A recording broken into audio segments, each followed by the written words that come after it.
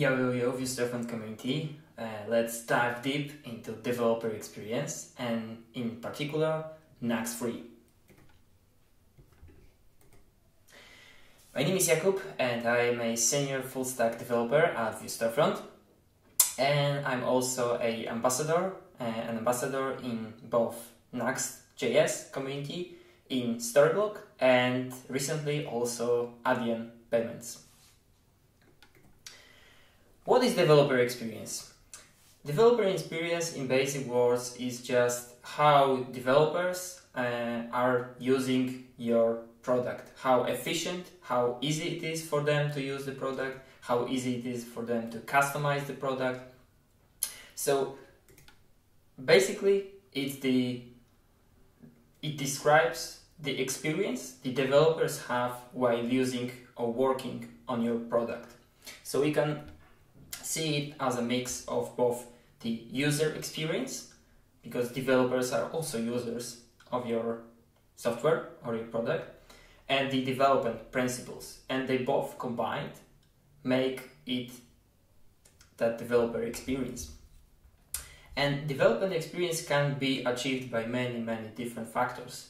The easiness of using it, of learning the product, of using it, of customizing it, of how we can extend it, like adding more functionalities to the core concept or the core functionality.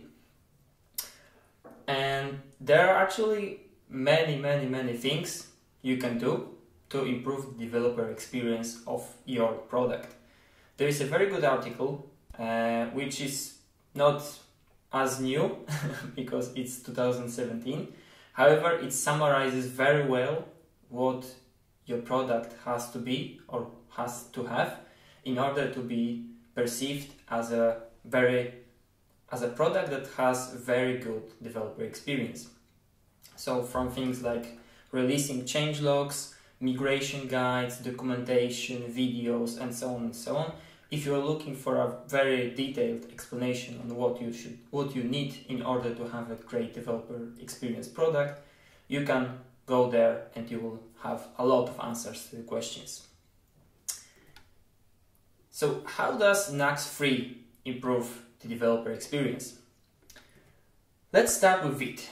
Vite is a front-end build tool that is not necessarily glued to Vue.js ecosystem. You can use it in many different factors, in many different frameworks like React, like Svelte. So it's more like a build tool that improves the developer experience by providing very fast load times of your application. So Vite consists of two main factors or main functionalities. One, which is boosting your developer experience while developing software in a development environment, and it is a dev server that serves your source files over native ES modules and also provides a hot module replacement, which is really fast. And the second one, which is a build command that bundles your code using rollup into a pre-configured to output very highly optimized static assets for production. So just to show you a quick example, this is basically what is the developer experience while using Vite. We can see that the reloading of the server takes milliseconds instead of 15 seconds, for example, for the project to reload. And what's funny here, this is a recommendation that I got from Scott Spence. You can check him out in Twitter at Scott Spence. He proposed to me that considering how fast Vite is reloading your server, you can also set a configuration in your development IDE to auto save your files after a certain amount of time. So let's say that you will set this timeout of automatic saving files for about half a second or 0.3 seconds. What it will happen is that you will have almost instant changes on your website, because you will have very fast autosave and also very fast server reload, which will cause your changes in the browser almost instant. Next one is full TypeScript support. And what it's really interesting about it is that it supports TypeScript in pages, in components, in composables, so certain files.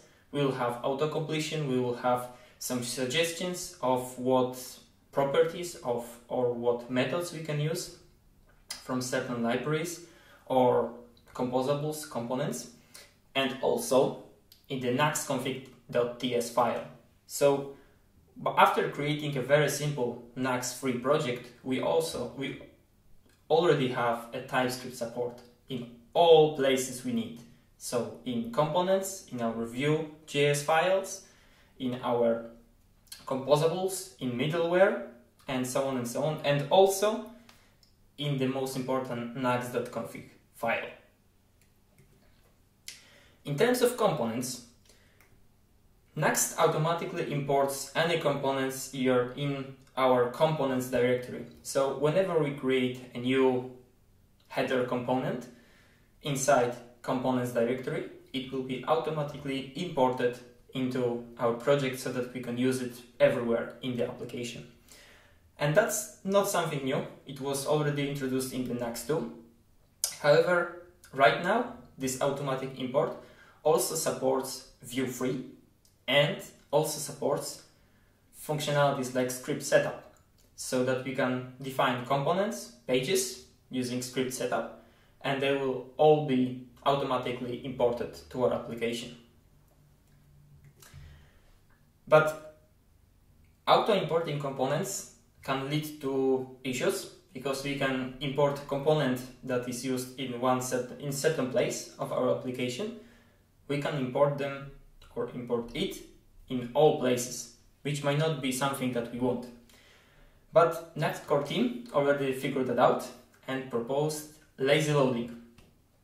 So lazy loading as a concept allows to dynamically import certain code, in our case certain component, after it is actually needed. So what will happen here in this example is that the code needed to render the footer component will be fetched when it will be actually needed. So when user scrolls down to the page, to the end of the page. And how we achieve that?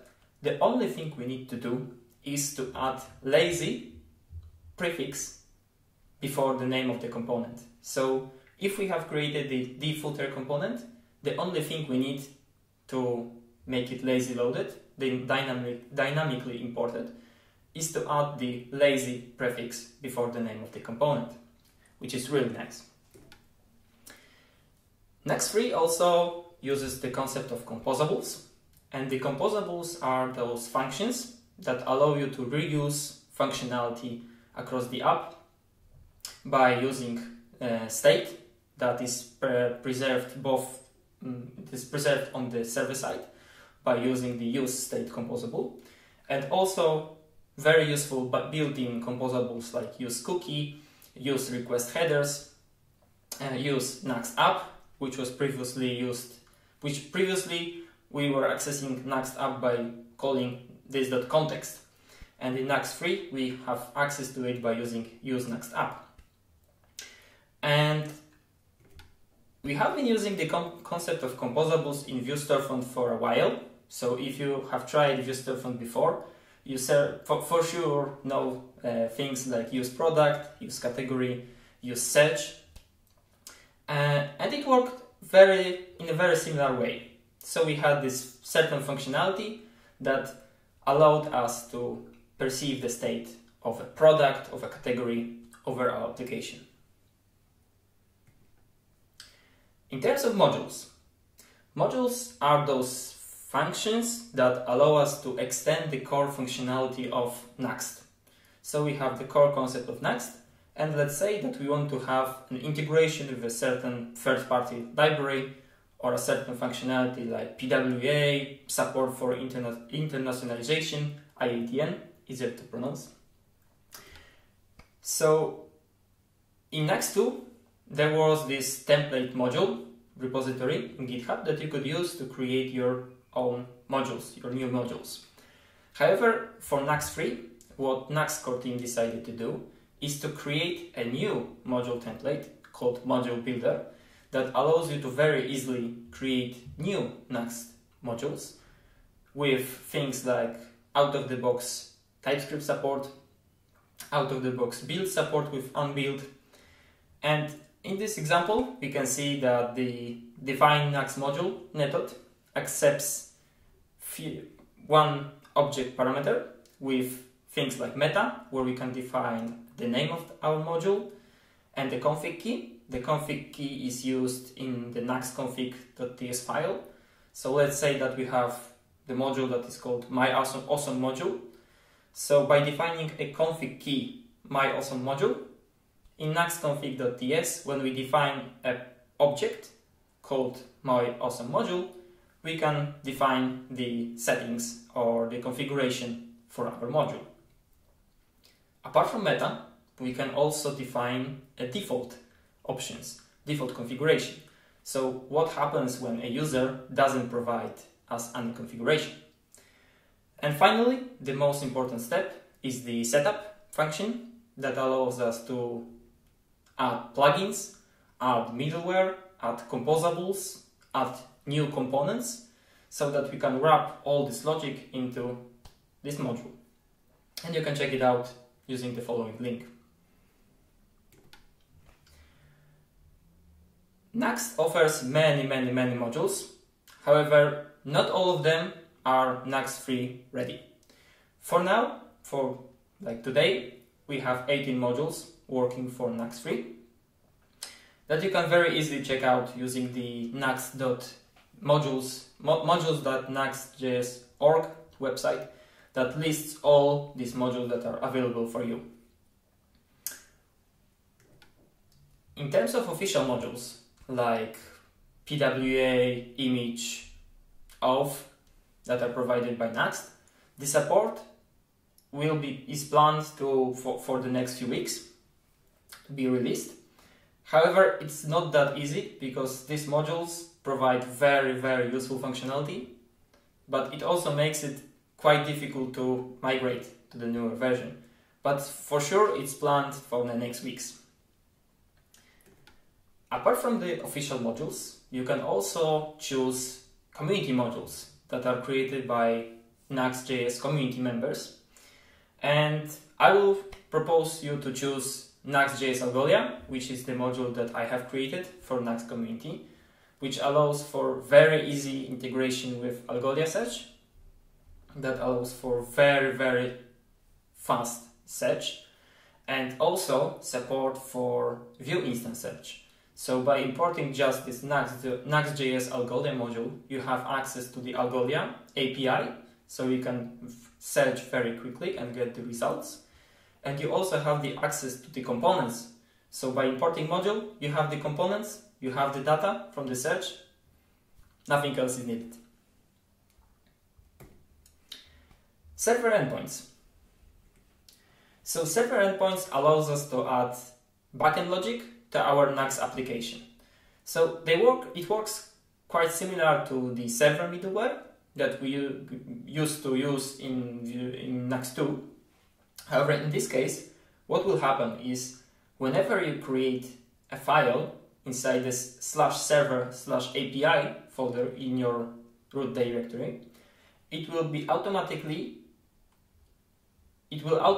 create the endpoints out of it. So let's say that we create a file called test.ts in this directory. Whenever we access /localhost/server/API, or just the server, just the API/test, what will happen is that we will have the new endpoint created. So inside of it, we can add the logic for database management, or adding new records, or maybe providing some additional functionalities for our e-commerce, or maybe handling some payments. Everything that is related to the backend or the server side of our Nuxt application can be added here. And there is a very good introduction into Nuxt Free Server API by Andrzejewski. I definitely recommend you to check it out. It's only 1 minute and it shows really well how you can utilize the server endpoints to match your needs. So we have explained or discussed several Nuxt free features, but there are many more of them. I just picked the one or selected the ones that I thought are very useful for the developer experience. If you are interested in more and seeing how they work out of the box with a demo, there is a good video by Tim Penix that he introduces some Nuxt free features like layouts and explains each of them with a certain demo or data fetching, layouts, components, and so on and so on. So what about the state of Nuxt Free? Because we already explained quite a few features, quite a few functionalities that improve the developer experience. So Nuxt Free is still in beta. However, the release candidate is planned for March, like this March, next month, in a few days, let's say. So we are all waiting for it. The Nuxt core team is doing their best to deliver the Nuxt Free release candidate as fast as possible, but it takes a lot of work. So, however, we can help them because we all can make Nuxt Free the best framework ever. How? First, we can join Nuxt Discord server, and not only join, but we can help, because in Nuxt Discord there are many channels that you can help by giving some answers to some certain questions or providing help to certain modules, to migrate them to Nuxt Free, to build new modules. So if you are interested in helping Nuxt team deliver the best possible framework, Nuxt Discord is definitely the place to go. There are already few RFCs, requests for comments, in Nuxt that you can participate in and give your opinion, because there are many people who have different opinions, different experiences in terms of building software. So the more the discussions, the better the solution, the better the result. So you can participate in them, give your opinion, share your thoughts, and even propose some features as well. You can also share Nuxt free content, like writing an article, or recording a video about something, or giving a talk, such as this one. You can also build modules, because as I mentioned, I have created one. There are many people in the Nuxt community that also created modules, Nuxt 3 or Nuxt 2 modules. So considering how simple it is right now to build new modules using the module builder, it's very simple and gives a lot of joy when you have something that works and provides a good value to the developer and the final user. Make sure to give a star to Nuxt, Nuxt 2, Nuxt 3 and the modules as well. And also Vue Storefront, because Vue Storefront also uses Nuxt under the hood and utilizes many features that we discussed today. So make sure to give them a star. And that will be it. Thanks very much for your attention.